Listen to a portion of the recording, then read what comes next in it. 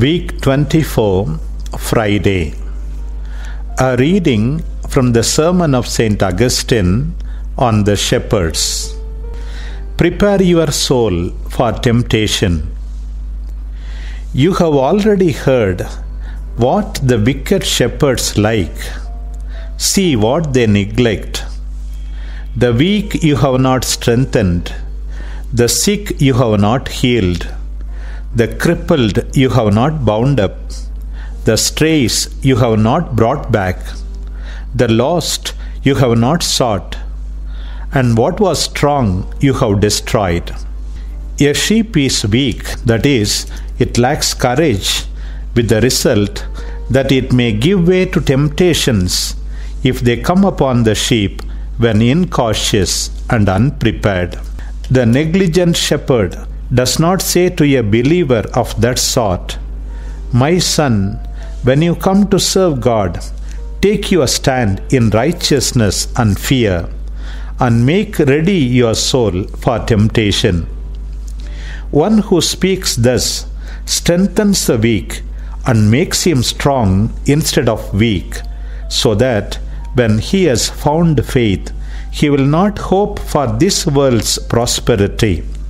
For if he has been taught to hope for this world's prosperity, he will be corrupted by the prosperity itself. When adversities arrive, he is wounded, or perhaps utterly crushed. One who so builds is not building him on a rock, but setting him on sand. The rock was Christ.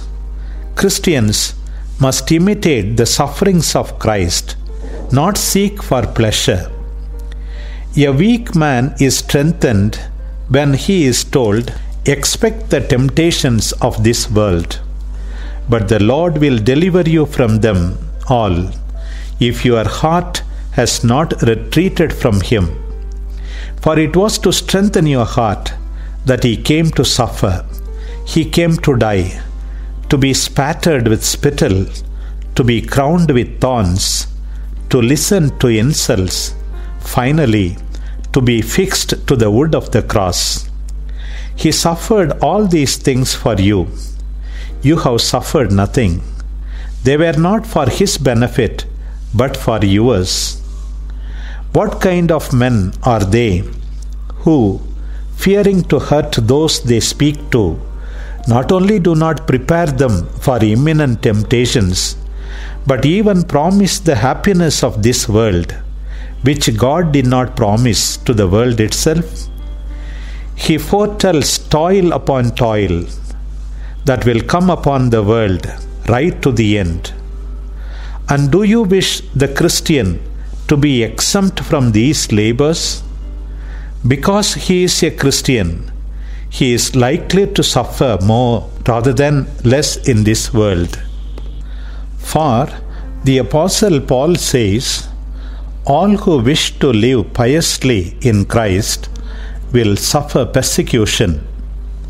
Now, if you will, you shepherds seeking your own advantage, not that of Jesus Christ, let Paul say, "All who wish to live piously in Christ will suffer persecution." And do you say, if you have lived piously in Christ, all good things will be yours in abundance? And if you have not children, you will take up and nurture all men, and not one will die on your account. Is this your way of building?